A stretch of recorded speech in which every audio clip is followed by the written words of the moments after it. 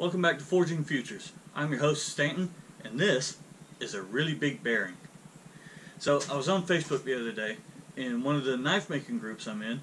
Some guys were talking about how bearings make great knife making material because 87.54% of the time they're made from 52-100 steel, which is pretty accurate because if you look on Google, it'll tell you that 52-100 was designed back in like 1904 specifically for bearings.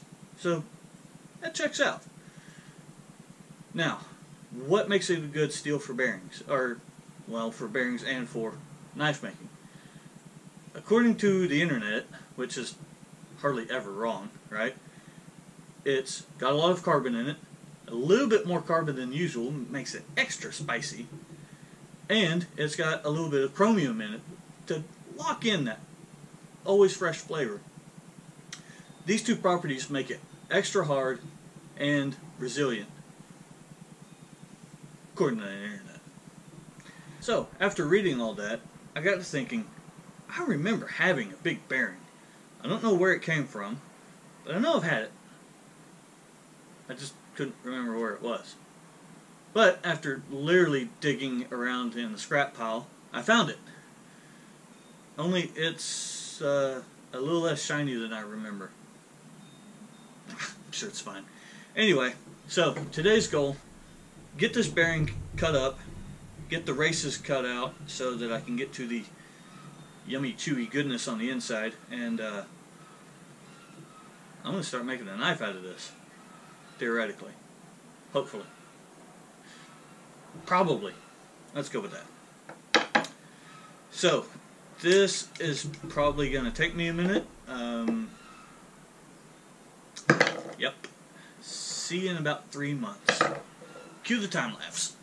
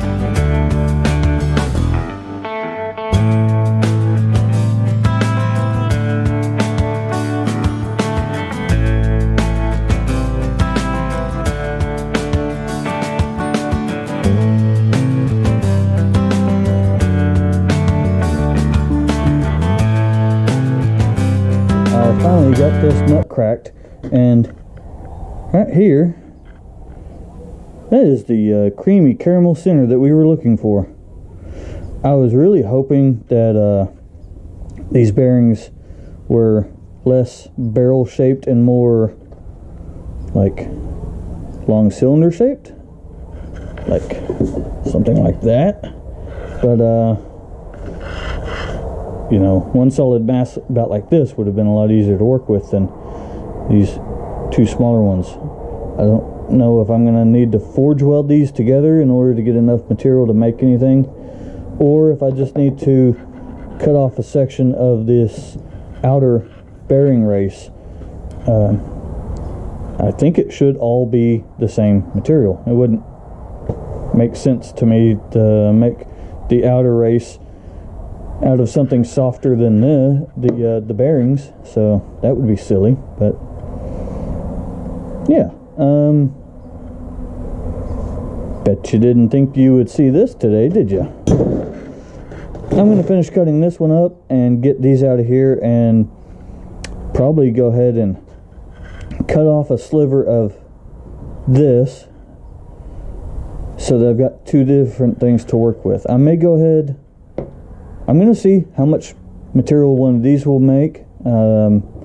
Try to get a knife out of one of these, cut off a section of this, make a knife out of that, and I may even attempt to forge weld these. I don't know how well 52100 welds, but I'm going to find out. At this point, you're probably wondering, alright Stanton, you got that thing all cut up, now what's the game plan? What are you going to make? As far as the plan, I have no plan. I'm going to throw a couple of these in the fire, hit them with a hammer, and see what I get. That worked well.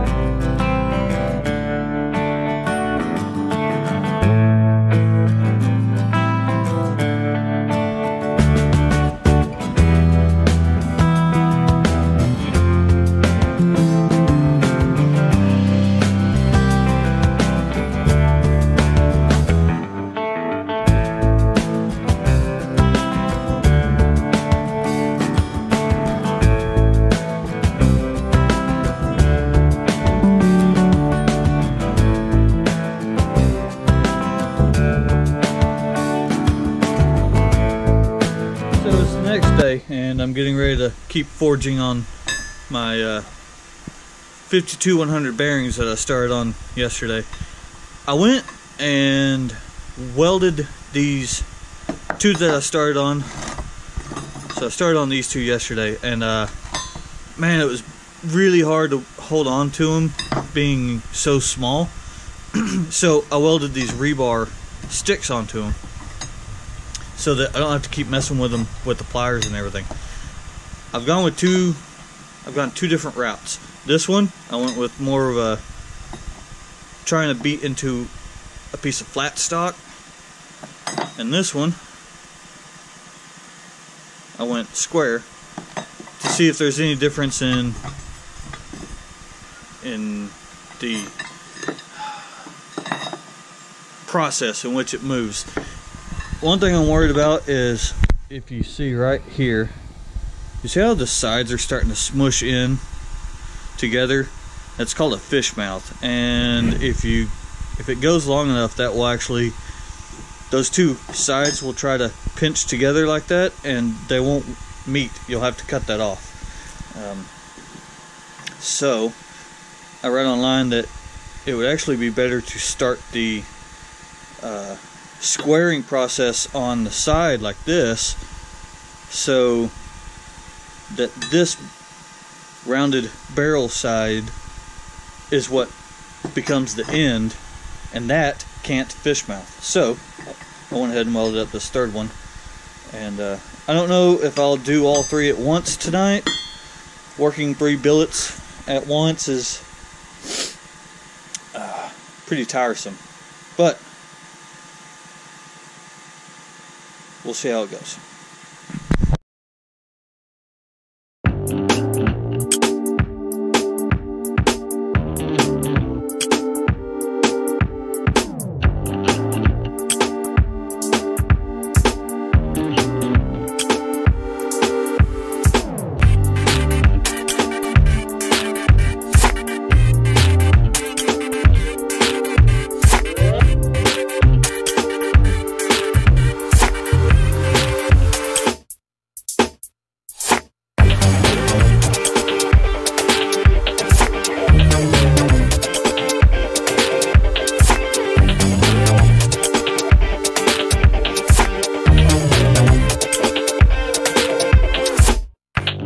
Quick, I want to talk about these 2 billets that I started. So, as you can tell, one I started off with a rectangle shape and the other one a square shape, just as an experiment to see how they moved, like I mentioned earlier. I think square is definitely the way to go. By the time I get it drawn out with the type of knife that I want to make, I think that's going to be ideal. The rectangle, I'm going to have to flatten and then draw out and then make basically square again anyway, so it's just twice the work. So I'm going to go ahead and set that one aside. But this one, if you can see right there, see that diamond shape, the way the edges are starting to roll in? That's going to fish mouth as I get it closer. And I could probably salvage that by grinding or cutting that off once I get it down to shape, but these are already so small. I'm just going to go ahead and go to my other one with the bearing welded on sideways, so that as I squared, I've got the rounded end, the round shape on the end, and I think that will prevent that fish mouthing from happening. At least that's what I hope. So I'm going to go ahead and set these aside and just focus on that one billet for now.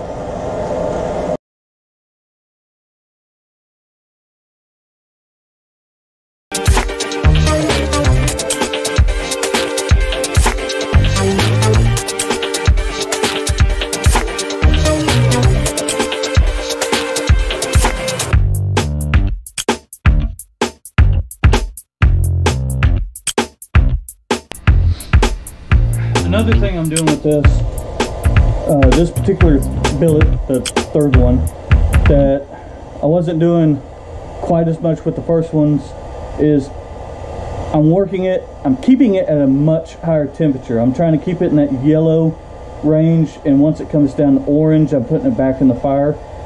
Moving a little bit less material in each heat, but keeping the temperature high, which from what I read about Pt1 should keep it from keep the stress down and not let it crack potentially.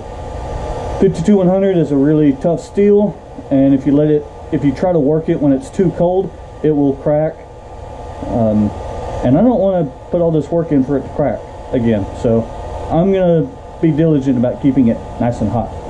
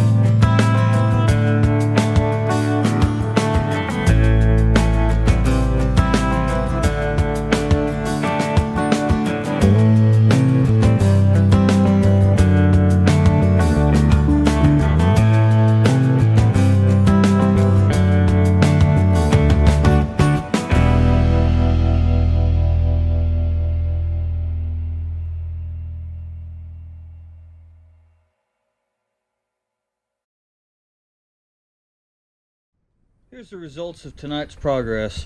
I've successfully turned about a 1 inch by 1 inch steel Pt1 bearing into about a 5 inch long by half inch square stock of Pt1. And this is the one that I welded on the side so that the round edge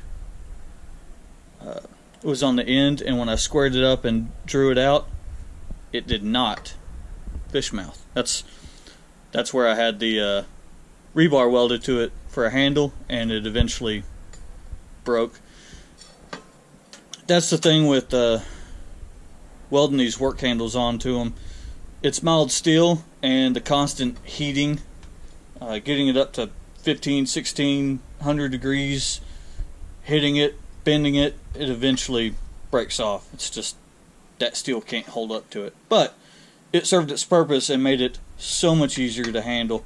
Got it down to a size where I could handle it with my 1/2-inch tongs, which you can see fit perfectly now. So now the plan is, well, tonight the plan is to go eat dinner and relax because I am tired and wore out.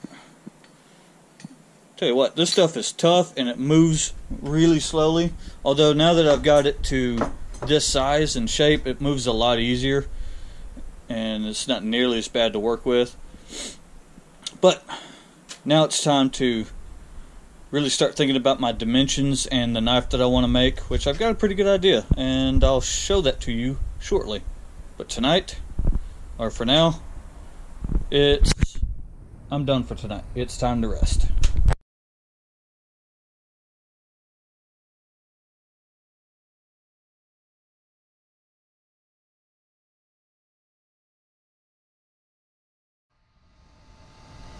No.